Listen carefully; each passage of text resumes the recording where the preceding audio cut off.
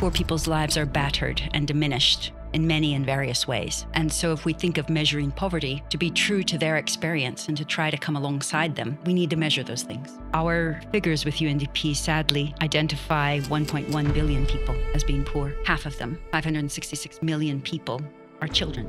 Your name is itself associated with this new way of measuring poverty, the Alkire Foster method. What was new about what you developed in this particular way of understanding poverty? There's a problem with just identifying people as poor because you don't know how they are poor in terms of what do I do? What are the indicators that matter? We wanted to create a measure that would give credit for every deprivation of every poor person that went down. Is there one really dominant and pervasive inaccuracy in the way that we are measuring and perceiving poverty?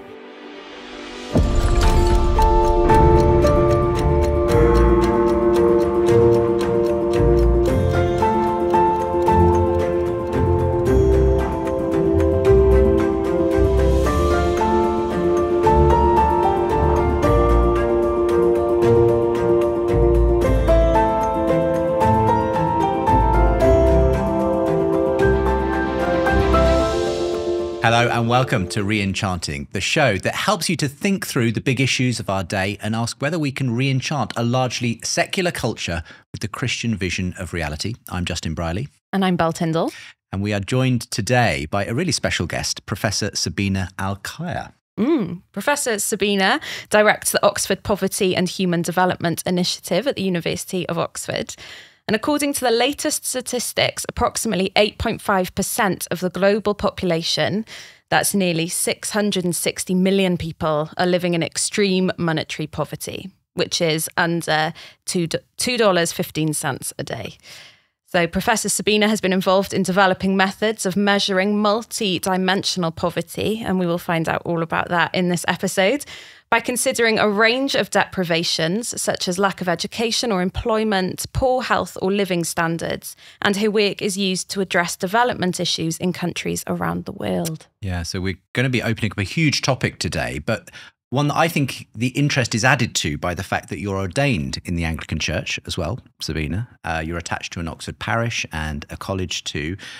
So we'll be exploring, I think, as well as the big issues, how your Christian faith intersects with that and motivates and inspires the work that you do. And I suppose in the end, how we can re-enchant, that's the name of the podcast, how we can re-enchant our capacity for compassion, for justice and so on. So welcome along. Thank you so much. So good to be here.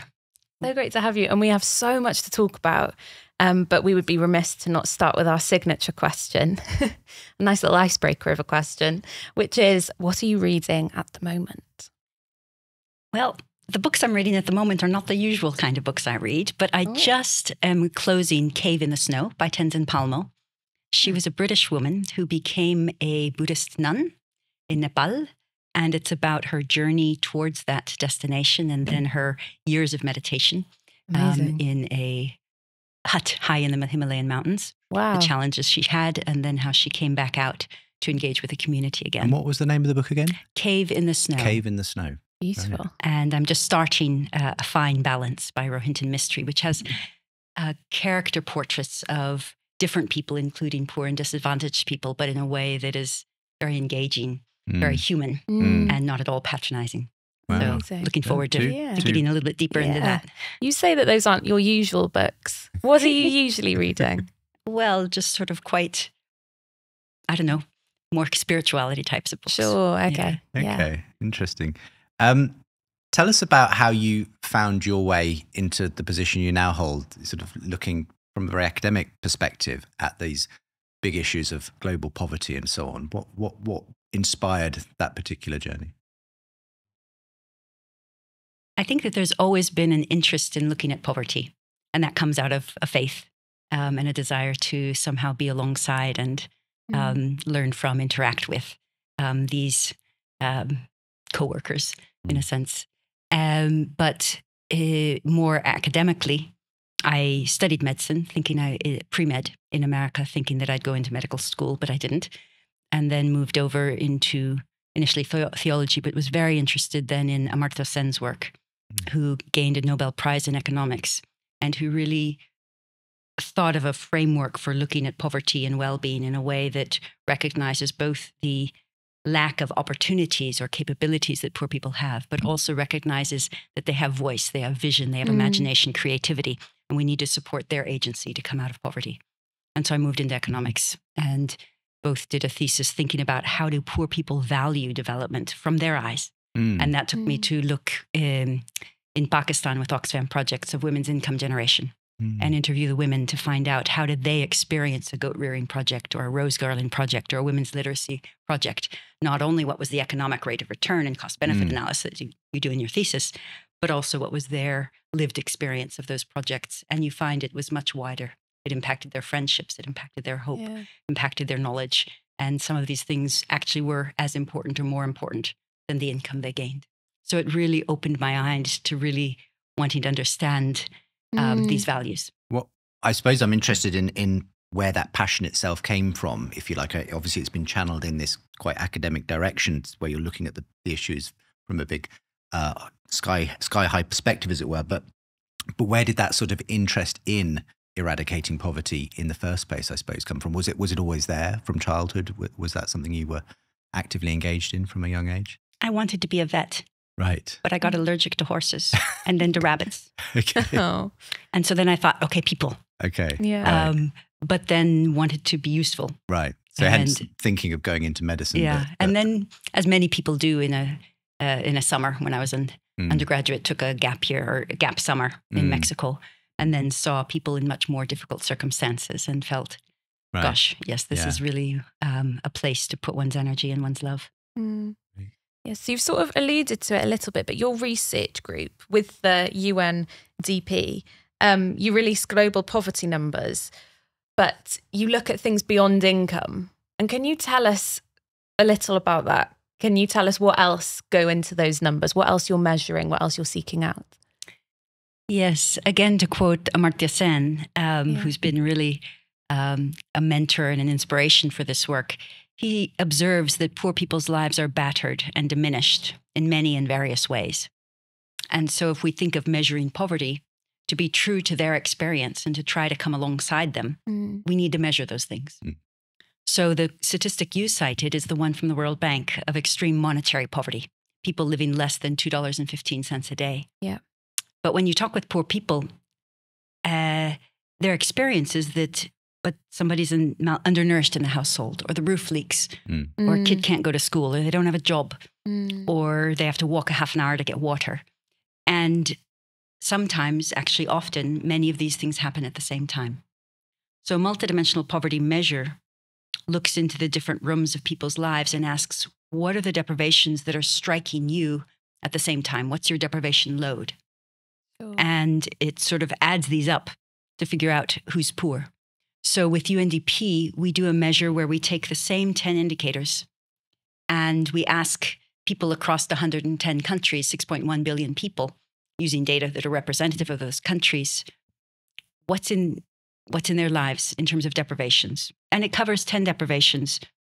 Is anybody in your household undernourished? Has a child very sadly perished in the last 5 years? Is a child not attending school up to the age at which they would complete class 8? Is there nobody in the house who's completed 6 years of schooling, of any age, even a child? Do you lack clean water, or water that's less than 30 minutes walk round trip? Do you have adequate sanitation that's not shared with other families? Do you have electricity? Do you have housing that's not natural or rudimentary, dirt floor, bamboo roof? Do you have clean cooking fuel? So not wood or dung or charcoal that, if you don't have ventilation, gets into your eyes and into your lungs and creates acute respiratory infections. And then do you own more than one of a set of small assets like a radio, a mobile phone, or any telephone, a television, computer, animal cart, motorcycle, bicycle, refrigerator? And if you own a car or truck, you're not deprived in assets. So the measure with UNDP looks at these 10 indicators, and for each person it says who's deprived in what. And it creates a weighted sum. And if you're deprived in more than 1/3 of the weighted indicators, with health and education weighting up to 1/3, then you're poor. And our figures with UNDP sadly identify 1.1 billion people as being poor. So there's 6.1 billion people we cover, 92% of people living in the developing world, and 1.1 billion are deprived in at least 1/3 of those indicators. Wow. Sorry, that's a huge number. And to put that, could you put that in sort of in context historically for us? Is that more than, say, 10, 20 years ago? Or where are the numbers going? Well, there's two answers to this question. One is that we don't know in many cases, because still after COVID, we don't have a lot of new data sets. Right. Okay. And I'm happy to come back to that. But there are countries that have a huge progress. So we do trends over time for about 5.5 billion people in 81 countries. And in 72 countries, there were statistically significant reductions of poverty, which is great. In 15 of the countries, the number of poor people went up because it was significant, but the birth rate was higher. Okay. So the number of poor people went up. But still, it's a positive lesson. There are some challenges because of those 1.1 billion poor people, half of them, 566 million people, are children. So they haven't celebrated their 18th birthday. And in half of our countries, children were being left behind. They either didn't reduce poverty at all or more slowly than adults. So even if there's a reduction, you want a reduction that benefits the poorest the most.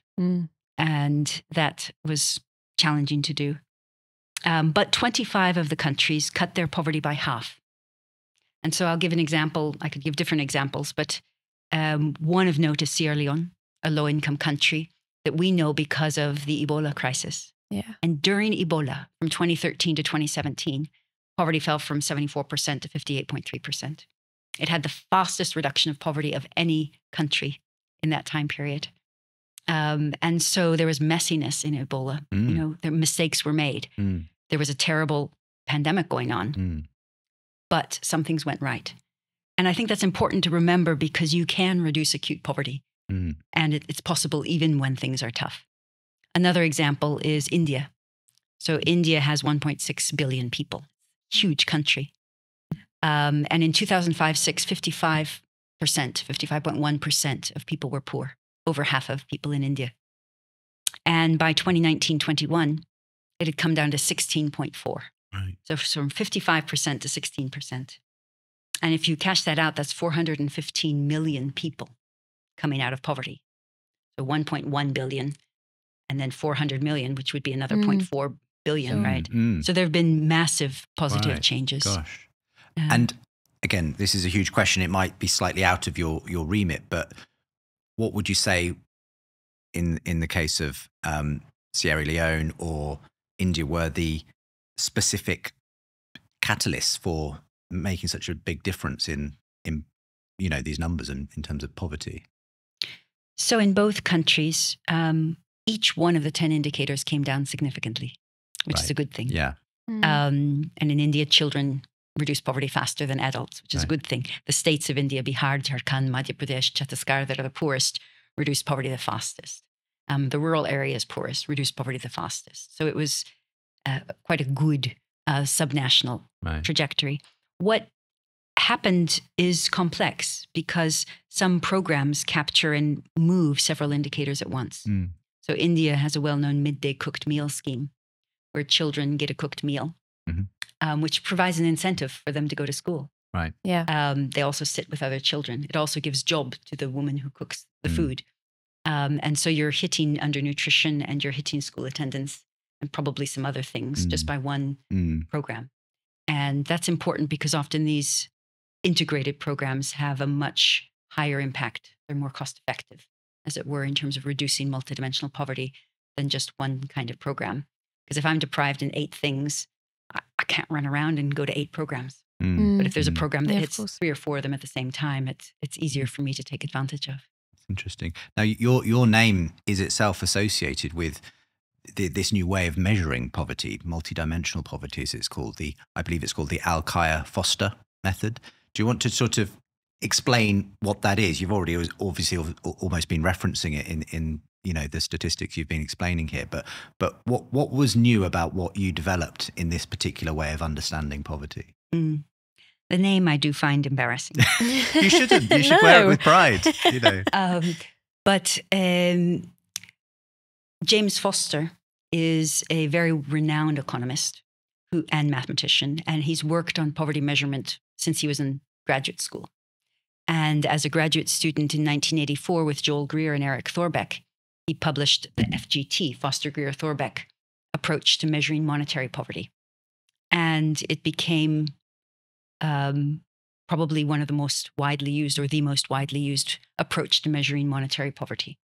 And I listened to a paper that he gave, having done a lot of work in South Asia, and realized that there perhaps was a way to extend his work into multidimensional measures. And so together, he very kindly came to the UK and spent some time. And so we came up with a very simple measure that stands on the shoulders of others. And we didn't believe that nobody had done it before. It's so simple. But basically, the idea is that if you know the percentage of people who are poor, that's important. And so to know that, you have to set a dimensional, some kind of a cutoff. Like I mentioned, people who are deprived in 1/3 or more are poor. And that's a value judgment. But it means that you don't have unreasonable numbers. You don't have 100% of people being poor and zero. So it's an intermediary cutoff. But then we also realized that there's a problem with just identifying people as poor because you don't know how they are poor in terms of, what do I do? What are the indicators that matter? And also, if you have a person who's like really poor, they're deprived in, let's say, 8 things at once, and then 2 of them change, but they're still poor. So poverty doesn't go down. So you don't have any kind of encouragement. So it has a fancy name, dimensional monotonicity. And we wanted to create a measure that would give credit for every deprivation of every poor person that went down. I see. And it's really simple.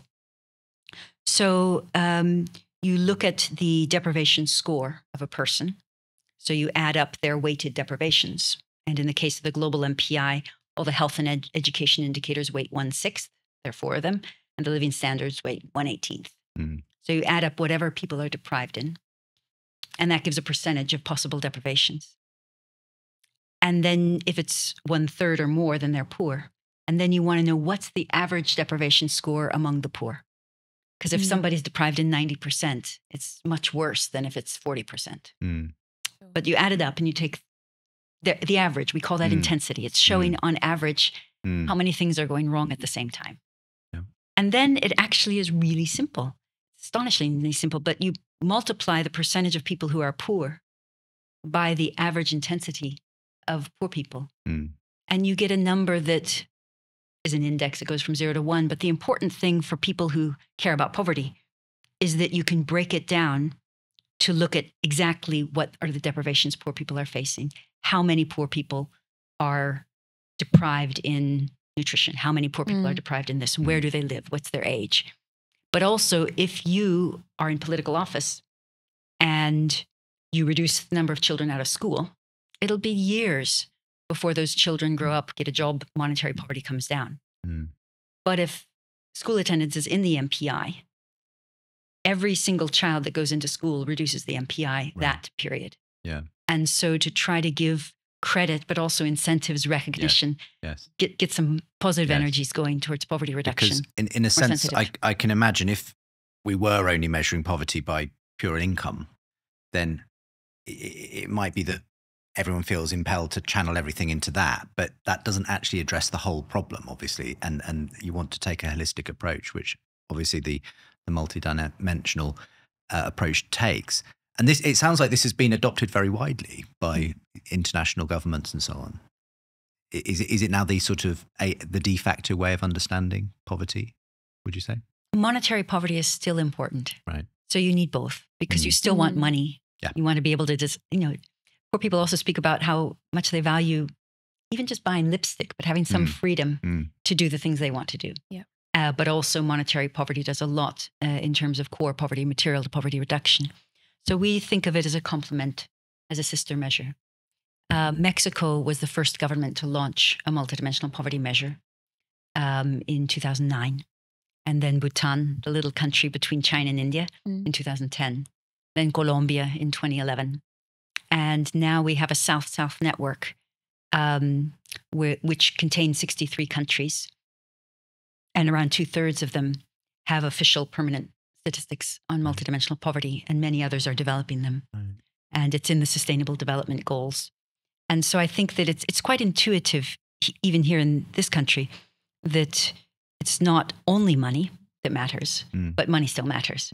Sure. But also you can't buy a better school. You can't buy things that aren't existing in the society. So you also need these other kinds of benefits to be available.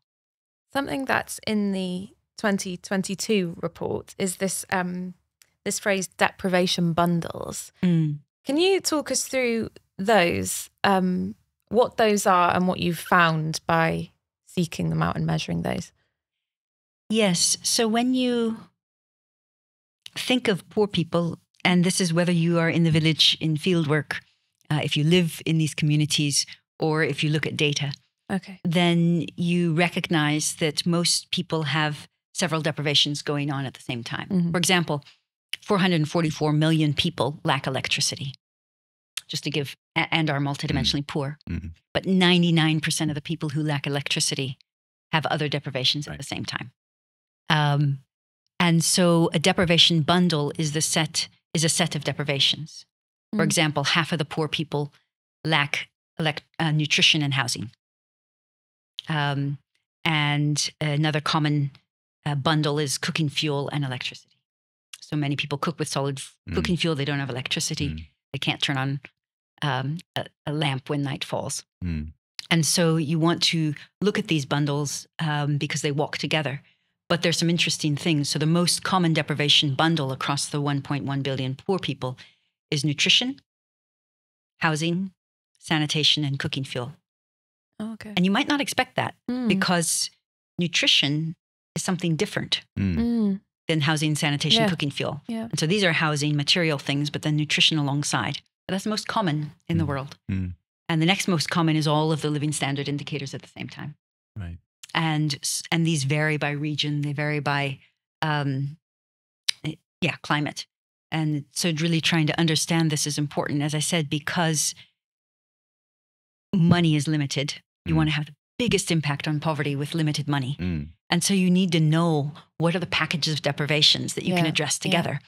And so that you have really the biggest impact in empowering poor people that you can with the funds that are available. So I suppose you spend a lot of time sort of at this level, kind of investigating, analysing, statistically measuring, if you like, these different indices of poverty and so on. But your work does take you, as it were, to the front line as well. I know that you spend a lot of time, almost up to half of your time is spent travelling and so on. What kind of are you learning as you kind of go into a place rather than simply sort of being in the office and reading graphs and reports and so on?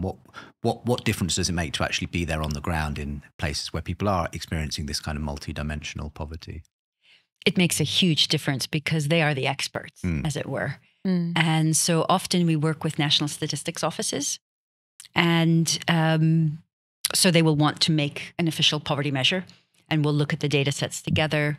We might make some candidate measures, analyze them, and then we'll go together to different spots and thinking very carefully to make sure we touch on different groups of the population so we learn from different ones. And we'll first have open-ended questions and just listen and say, what are the...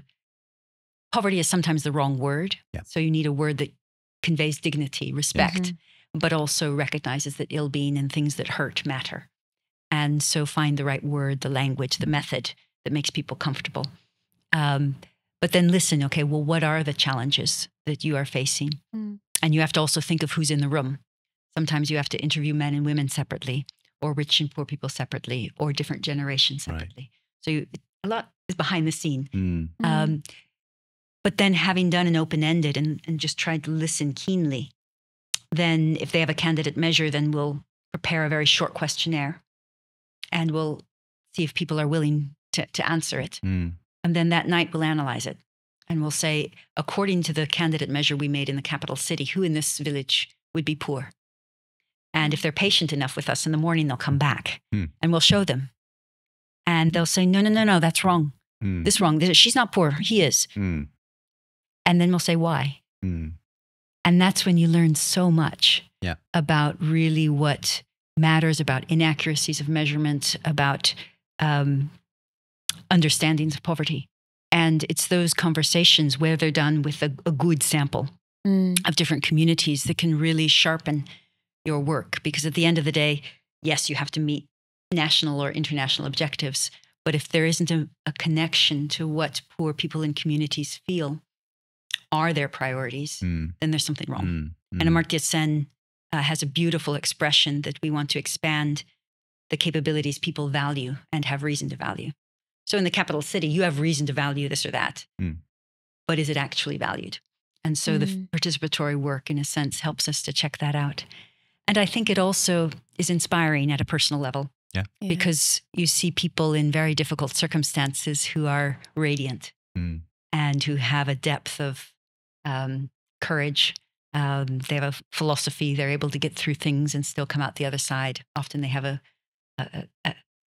intensity of faith practice that's really beautiful. And so I think just appreciating that is also part of this work, that you remember that, yes, there's some tragedies, many tragedies, but there's also a lot of beautiful, imaginative, creative energies. Yeah.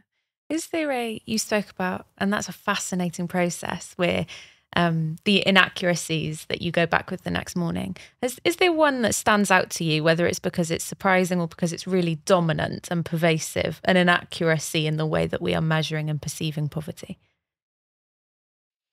So an inaccuracy, often we look at land and livestock, right? Because if you have a cow, you know, that's fantastic, right? Because you can get milk, you can get babies, you know, you can sell the calves. And so I was in Bhutan in this exercise, and we did the thing. We came back the next morning. A man was not poor because he had a cow. And the man was in the room, actually. And he said, yes, but the cow is my friend. I lost my wife. Wow. And she's too old to give milk, but she's my companion. Right. And there are other examples from other communities of times where you can't fix that as a measurement person. I can't fix that. So you just have to say there's limits to what I can do. Okay. Other things that they do, for example, in Kenya, in an urban area, they brought our attention to charcoal, and other places to kerosene and the kerosene fumes and the risk of fire. And so they've, you know, changed some of the definitions of cooking fuel that are appropriate in different contexts. Another place, the flooding from the river hit them. And so they actually said, this is what makes our life miserable, is that every year our houses are flooded. And this is what this is what's in the water that comes into our houses, which we don't want to know. And so that came into the measure. Another place in El Salvador, UNDP supported a long 2-year participatory exercise. And the government had said poverty was health, education, and living standard. But they said there's 2 other things you've missed. One is violence, and one is esparcimiento, which is places for my children to play, for the old people to drink coffee, for the lovers to walk arm in arm. Okay, yeah. And at that time, El Salvador was the murder capital of the world. You know, in terms of the homicide rate, it was terribly high. But the government said that's not poverty. But the woman's, they said only God can protect us here. We come in at 3:00, you know. It was such a pervasive part of their life. And so then there had to be a discussion, but in the end, a measure that included violence was released. And so I think, again, each place is different. What comes up, sometimes it's the rhinoceros in the forest that make your jobs dangerous. But, you know, listening to what is really at play is a really important part of tweaking statistics. And then trying to figure out what you can do in very imperfect measures to get it better. Yeah. So in that sense, the index for what counts as poverty, say here in the UK, might be very different to another part of the world at some level. I mean, in that sense, can we even use the word poverty, you know, as a catch-all? Because there are such different forms of poverty, ultimately, aren't there? I mean, and I suppose my bigger question is it getting better? I suppose, presumably, compared to, say, 100 years ago, 200 years ago, absolute poverty, there is less of it in the world today. But by the same measure, I've heard it said, at least, that someone can feel their poverty more when they're exposed to someone who is not experiencing that poverty next to them. So the fact that you do live in the ghetto, and then there is someone who is in a swanky apartment only a mile away, makes it different to say when everyone was experiencing the same measure of kind of poverty, because they didn't think of it in quite the same way as we do today when we have the haves and have-nots. I don't know whether that's a question makes sense, but is there a sense in which all these factors make a difference to how people conceive of the poverty that they might actually be experiencing? There's a long discussion in the poverty measurement about what constitutes poverty. Adam Smith observed that in 18th century Scotland, you needed leather shoes and a linen shirt. Right. And that would not have been the case in another place, but that was to go about without shame. Mm. And so clearly, as countries develop, they need different standards. And now many countries, as I mentioned, have national measures, and these are tailor-made. So Sierra Leone's, of course, is going to be very different than South Africa's, mm-hmm. or India's, or Armenia, or the United States. And each need to be tailored to the data sets that they have and to their context and the expectations to some extent, and also the policy priorities. And so whether it's the cutoffs, like 6 years of schooling would not be the right cutoff in a developed country, more developed country, or a higher human development country. So they might use 10 or 12 years of schooling. But then additional indicators come in. In many places, they'll have employment, or they'll have, some have environmental variables, some have social protection, some have gendered aspects. So I think every context will have its own measure. And that's important because the global multidimensional poverty measure uses the same cookie cutters for everybody. And that has a value because you can compare South Sudan or Niger. Niger has 89% of people poor, but Seychelles has 0, Right. And so you see the whole gamut Right. of experiences. And that's useful. But then in terms of government action, you need a measure that's appropriate for your country. And so, and is it going down? I think each country has their own trajectory, but they're tracked now in the Sustainable Development Goals. And an interesting example is Colombia. Colombia was the third country to launch a measure, and it was launched by Juan Manuel Santos, who was the president of the Republic of Colombia at the time. And he was president for 2 terms until 2018. And now it's the third government. There was one after, and then the Petro government currently. And they've been really leaders in using multidimensional poverty measures for policy. So in the first governments of President Santos, it was during the move towards peace. And he recognized that you can't have peace if you don't address poverty. And so that became a central platform. And after they signed the peace accord in 2016, when he got the Nobel Peace Prize, then the MPI was part of the Havana Accord. So concern for the communities that had been under FARC control, concern for the ex-combatants, that they did not fall into poverty, concern for the victims of violence, that they have support. The victims had been supported throughout. But it's important to sort of realize that a priority of poverty goes alongside other priorities a government might have. And in those 8 years, poverty went down from roughly 30% to roughly 20%. Right. And continued to go down. So there are many country examples that we learned from in terms of how they did it by targeting, by budget allocation, by policy design, by engaging private sector, etc. What are some of the greatest challenges that you are facing currently in multi-dimensional measurement? So at the global level, there's a big problem with data. Okay. So if you go to Forbes.com, you find data on billionaires every hour, what they're worth. Our poorest country this year is Niger. We had to drop South Sudan and Burkina Faso this year because they didn't have new data from 2010. Niger's data dates to 2012. Wow. We'll drop it next year. So these are the poorest countries in the world. And yet there's not up-to-date data, not every hour, not every year, not every 5 years, not every 10 years. So I think that's a concern because what you want to do in reducing poverty is it's a team sport. You have to play together, you have to play to win. But if you are in an information vacuum, you don't know if you're making a difference. And so to continue to motivate people, to know where to allocate your money, to know where programming is working, where you need to adjust, you need this feedback. And data is, in a sense, one mechanism of doing that. And so that's a challenge. Yeah. And it hasn't gotten better after the pandemic. And another one is, having, I think, a way of understanding and addressing poverty across different political administrations. So multidimensional poverty is the new kid on the block. Right. And we want two things that are inconsistent. We want people who are in positions of power to take this seriously and to fight poverty with passion. But then when there are elections, sometimes the next government, if it is not them, might want to dislodge anything that was done passionately by the previous government. Okay. Yeah. And yet you want them also to fight poverty with passion and with a different kind of creativity. And so trying to bring poverty metrics that are permanent. So the question is not what will we measure, but how will we fight it? And how will we do better than our previous person in terms of reducing it? I think getting that right is something we need to do a little bit better at. I guess we can hope that every government, if it's elected to serve the people, will have a passion for eradicating poverty.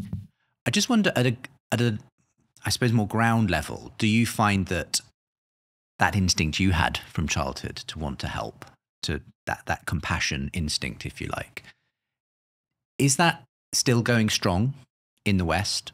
Or, I don't know, is it harder to find that compassion instinct? I think back to, I suppose, when, images were broadcast around the world of the Ethiopian famine in the 1980s and so on. And suddenly there was this outpouring of concern and, you had Live Aid and you had all those sorts of things happen. But now that I think people are so used to seeing images on their screens of poverty, whether it's bred a certain kind of compassion fatigue or whatever we call it these days, is there still a passion that you encounter, at least, in people to want to eradicate poverty, to feel like, no, this can be done and we should be doing this. This is what we should be pouring our lives into. My fear is we've turned into a slightly more selfish culture in recent years. People are a bit more concerned about making sure I get, my goals sorted, and maybe at some point down the line I'll worry about other people. I don't know, what's your feeling on that? I know it's a very subjective question in a sense, Sabina. Yeah. There's a beautiful quote by Amartya Sen ages ago, now with Jean Drèze, in 1989, Hunger in Public Action. And he objects that people have become coolly accustomed to aspects of hunger and poverty. And he identifies two reasons for that. One is we think that not a lot can be done. And the other is we say, well, it's not a problem for which I am responsible. And I think those two arguments still are there. And so I think that one way of inviting engagement is first to show that a lot can be done, to give the positive stories. I mentioned Sierra Leone, India, Colombia. I could have mentioned Indonesia or Cambodia. Haiti had a good period. Togo, Mauritania, like Libya. So there are many good stories where people have reduced poverty very strongly. And I think showing that and showing the changes, not just in measurement, which we do, but holding hands with people who show the changes with lives, or, that can be, I think, something can be done. Yeah. And it can be done quite easily and rapidly, and it does have lasting impacts. And I think the other question is it something for which we are responsible? And underlying that is I think a fear of feeling guilty. But I think actually there's joy and there's a sense of accomplishment and solidarity if people join together in the work. And so just changing that narrative a bit can be useful. I mean, there's certainly a role for recognizing the terrible things that different countries, different eras have done that has exacerbated poverty, indignity, terrible conditions, and that needs to be confronted and held responsible. But I think there's also some way of exploring an appropriate respect and working together that is very important. And we have to remember that most of poverty reduction is not something anyone else can do. So the World Bank did a massive study called Moving Out of Poverty, and it studied thousands and thousands of people who had moved out of poverty, and it interviewed them. Mm. And one question it asked is, who was responsible for your exit from poverty? Was it a government? Was it an NGO? Was it a faith community? Was it your kin, your family? Was it some international donor? Or was it, your own initiative? And 77% said, actually, it was my own initiative. There were other things out there, but I had to put the pieces together. I had to get up in the morning and have the courage to do it. When I fell and when I failed, I had to get up again and try again. And I think also there's a kind of paternalism, which is often criticized in development assistance. But I think recognizing that the real agents are the men, women, and children who are sort of on the ground, on the front line. And our job is to support, empower, be alongside them in different ways. And it depends where we are, how we do that. I think that's an important check. Yeah. But it's also a liberating check because then you're part of a community. It's not lots of need, but it's people with imagination, creativity, agency who happen to be poor at the moment. But they also have a lot to teach us and give us. Yeah, that seems like a real positive byproduct of measuring poverty the way you do. Have you, as well as that, the first part of the problem, which is this is too big of a story, have you found that measuring poverty in a multidimensional way, has that helped that? Because actually it can be broken down into, when it's broken down, does it feel like just less of this big sort of just one name disaster, if you know what I mean? Has that been something beneficial that has flowed from the work that you've been able to do? Yes, I think it makes it more concrete and you can focus on what to do. But also we, as a research group, it's not like we only write about this and never try to understand the faces behind the numbers. So we also each year with the Global Multidimensional Poverty Index, release one, but we'll do a number of case studies of people who live these experiences. And so this year it was a Bangladeshi woman, Deepa, from an island actually in Bangladesh, who lives with her husband and daughter and granddaughter. And they have undernutrition in the family, but they're educated. But they lack everything except electricity. So they lack clean water because the water is like 40 minutes uphill and she's 70 years old. She's getting arthritis. It's hard to get the water. They don't have sanitation. Their house, is very rudimentary. She doesn't even have a mobile phone, no assets at all. And so, in technical terms, her deprivation score is 40%. But getting to know her hopes, her fears for her child who's disabled but fantastic in school, they want her to go to university.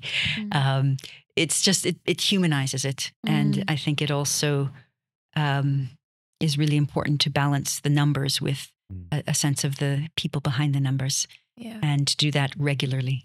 And it also, we're silly because we're geeks. And so sometimes numbers will come back on our computers and we'll be like this because numbers are the language we speak. Right. So we see the human stories when we see these horrible numbers, but not everybody does. Sure. And so you need to also to show the faces. And it's fun. Some of our students also have done that. And one student was in Uganda, and the family that he interviewed, they danced at night to the radio of a neighbor. And so dancing with them and learning was, just very beautiful because even though he was from the country, he hadn't gone that part of it. So it's interesting.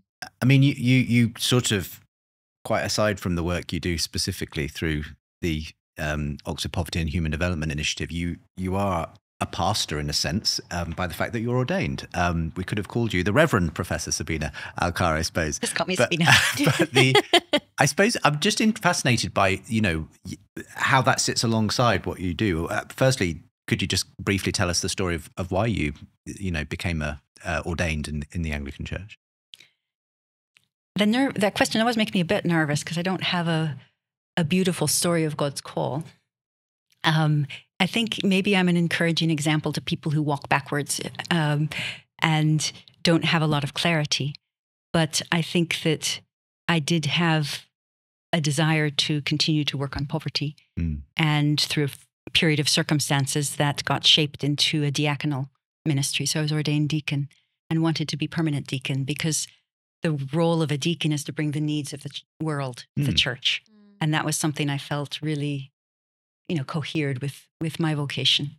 And then later on, because of the community around me, it was discerned that I would go forward for the priesthood. But it wasn't that I sort of got a message from God saying, this is what I want you to do. And I felt quite self-conscious, because I thought it was presumptuous to say I feel called to be a priest, because I didn't really have a feeling in that way. But the community around me discerned and suggested it. And so because I can't see, I sort of trusted them. If you don't mind me saying, I think that's probably the best kind of calling you can have, when the people around you discern it on your behalf almost, because you speak with great humility when you're obviously someone who's done some pretty amazing things, Sabina. But has that, I suppose, unique vocation helped you has it fed into what you do obviously on a more academic level, being sort of ordained in, and being on the ground with people in that kind of sense at a spiritual and pastoral level?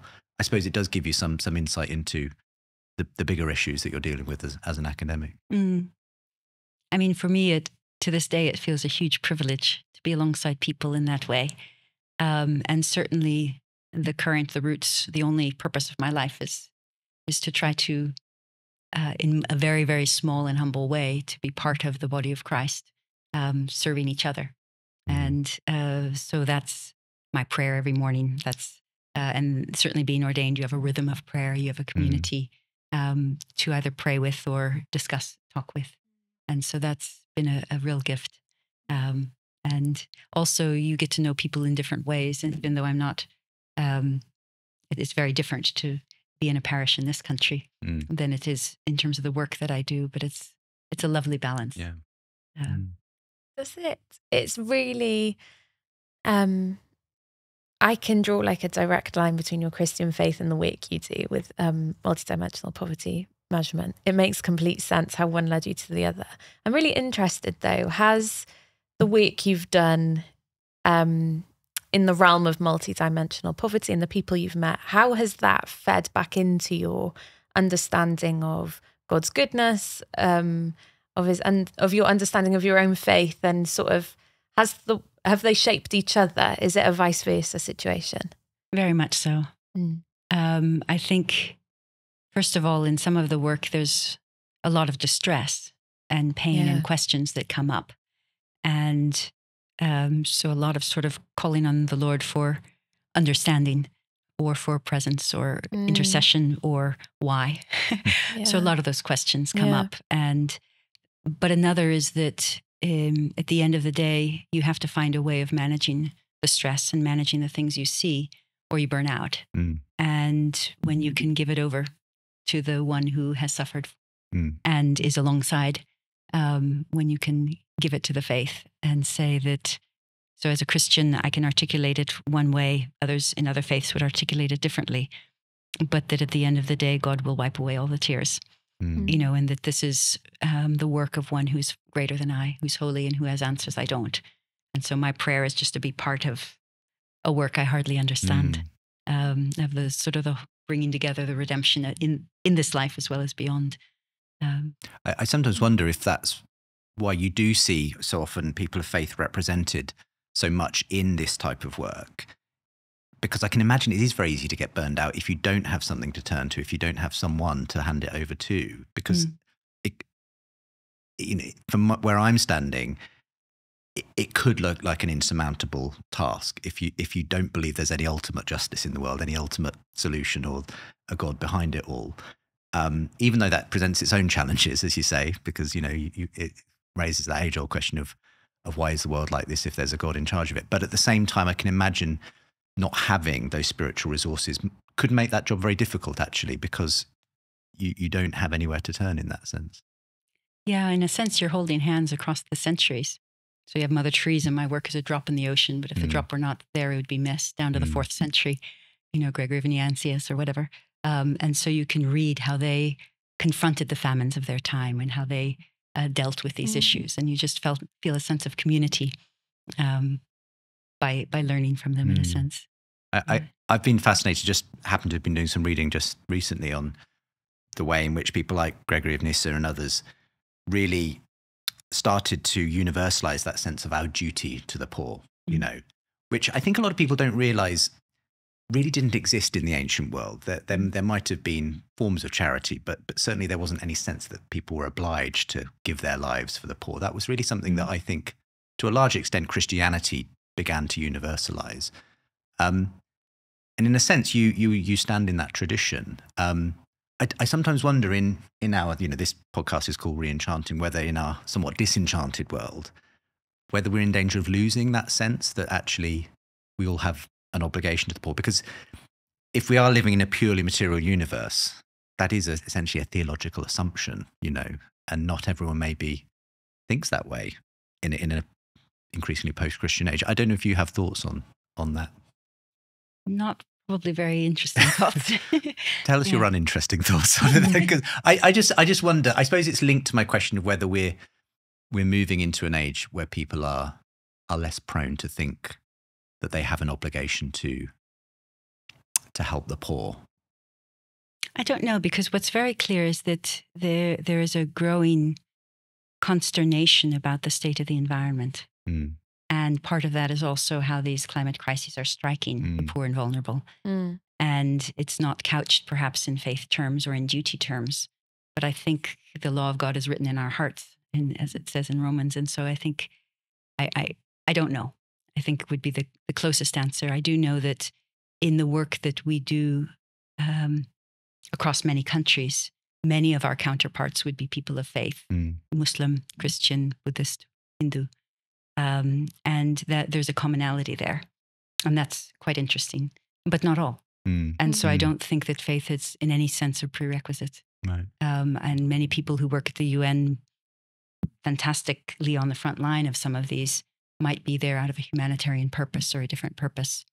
But I think that, as Gandhi said, when people were asking, a doctor came to him who is an atheist and said, "Can I join? I don't have a faith." And Gandhi said, "Well, do you believe in the end that good will overcome evil?" And he said, "Yes, I do." And Gandhi said, "Well, that's what you need. That kind of orientation will give you the strength you need, particularly in a nonviolent situation, which could be quite dangerous." And I'd be tempted to say that is a form of faith, believing that ultimately good will triumph. Yeah.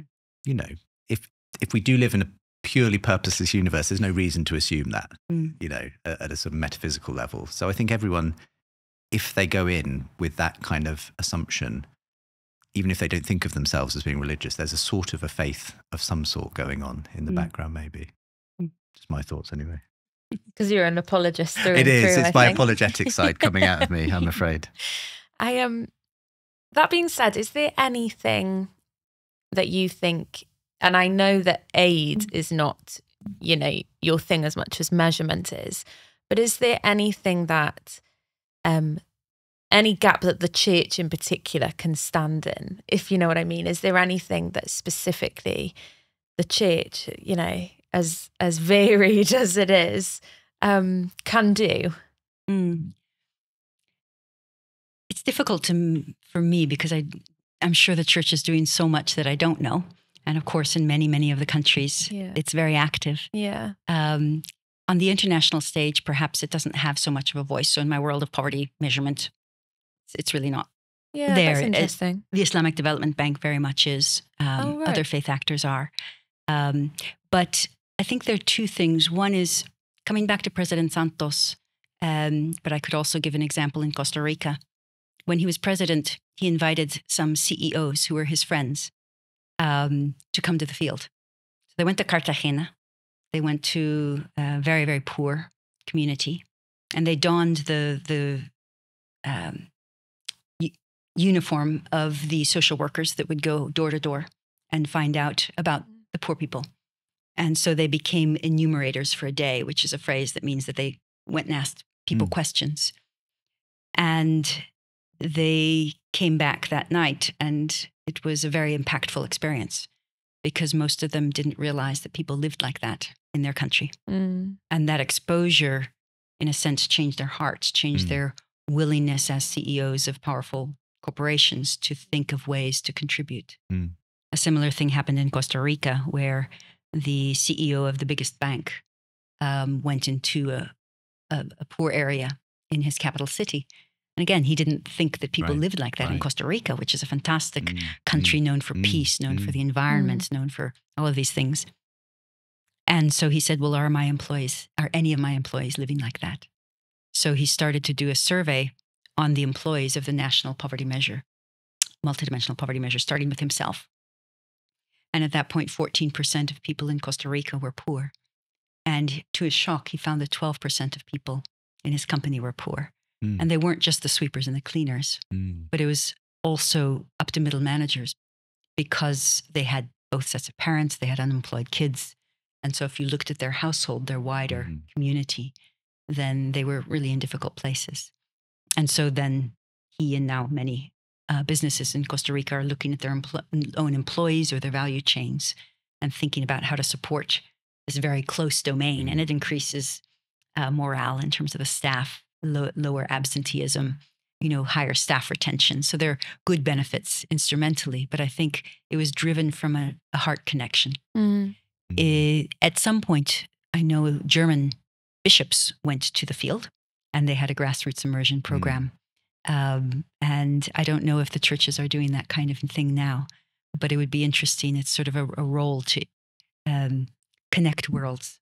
And so that there can be a change of perspective. And we don't know what creativity, imagination, new ideas will come out. But I think where that connection is made in a way that's appropriate and safe and not poverty tourism, but really learning and observing a fellow human being, then that can be, I think, an interesting moment, because in our world, it's so easy to divide ourselves and distance ourselves from other people. It is. And what you're describing there of those CEOs going and actually just meeting people who were not like them, getting out of their bubble, I think that's just something that everyone would benefit from. When I think of the fact that you always are in the danger of obviously it becoming paternalistic or, poverty tourism and all the rest of it. But I do think there's a genuine, if you just get people out of their bubble and show them how other people live in the world, it can just change a heart, and it doesn't mean that it changes the situation, but that's the beginning of something very often. I mean, sticking with churches making a difference, the big campaign I think of when I think of, the last time I remember there being a really big campaign that churches were sort of quite front and center in was the Make Poverty History campaign, sort of mid-2000s, very much, I think, linked to the Millennium Development Goals and so on. Firstly, do you think that campaign did make a difference? And if so, what was it? And do you think we need something like that, something that's as visible as that was? I can't think of anything in recent years that has had the same kind of public sort of awareness and impact that the Make Poverty History campaign did. Yes, I remember in London, they wrapped a white band around St. Paul's Cathedral, right. Make Poverty History, and had a big event there with many of the speakers, Gordon Brown, Bono, etc. And there was, in the United States Church, there was a big general, in their annual event, several years running, there were big Eucharists and things. And I think it's valuable because on the one hand, it shares information. On the other hand, it shows this generation that the church is at the cutting edge, as it were, of these issues, that there's a scale of concern and appropriation, which I think is more visible at the moment in terms of the climate than perhaps of poverty. And it would be, I think, very useful to think of it again, because it does matter at a number of different levels. In a sense, many of the changes require deep roots in communities, deep roots of people who've been aware of issues for a while, in terms of knowing where to give their funds or donations, in terms of understanding how to advocate to their political leaders, but also in terms of knowing what they can change. And so it would be, I think it requires more crafting than the MDG campaign, Make Poverty History, because there's not a moment like that in the SDGs. But it could be a way to find a voice and an appropriate articulation of a commitment which is nascent, but perhaps a bit muted or not held so publicly.